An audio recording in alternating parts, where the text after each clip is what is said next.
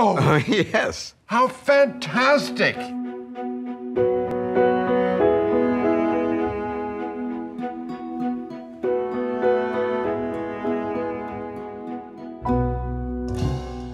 Actor John Lithgow knew that his mother's roots stretched far into America's past, but he had no idea just how far.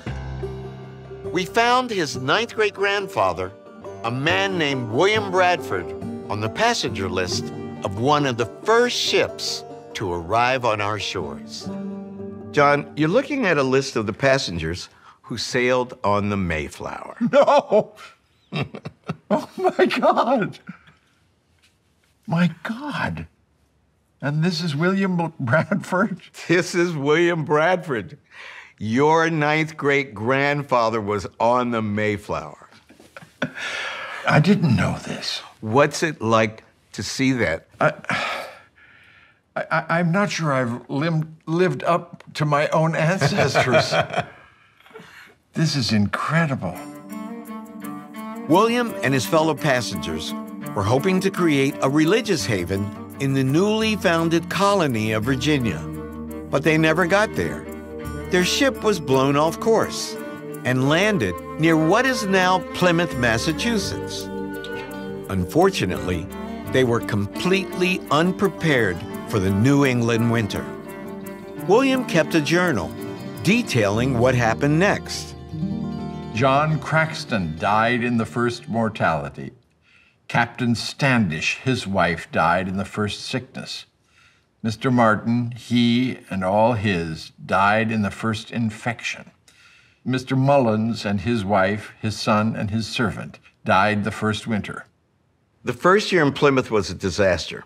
In just the first 4 months, 52 of the 102 original Mayflower passengers died of starvation or disease. William watched helplessly, recording that record all along as people perished all around him. I mean, you think it's like God flipping a coin. I mean,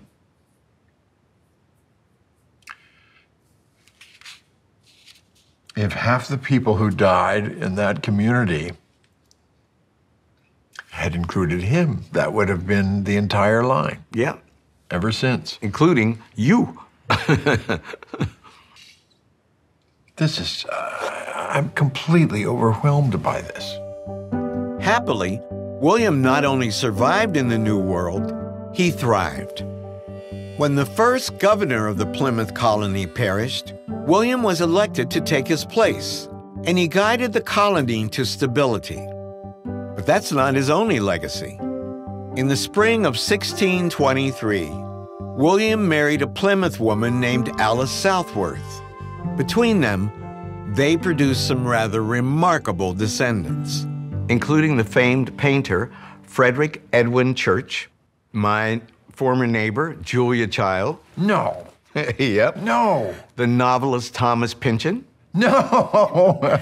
And your fellow actors, Alec Baldwin, Clint Eastwood, and Sally Field. My God. You are all distant cousins via your 9th great-grandfather. Oh, my God. What do you make of that?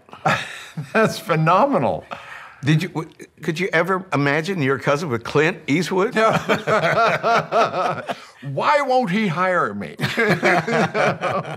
Discovering the stories of our ancestors can be a profoundly transformative experience, changing the way we see ourselves, our families, and our shared history.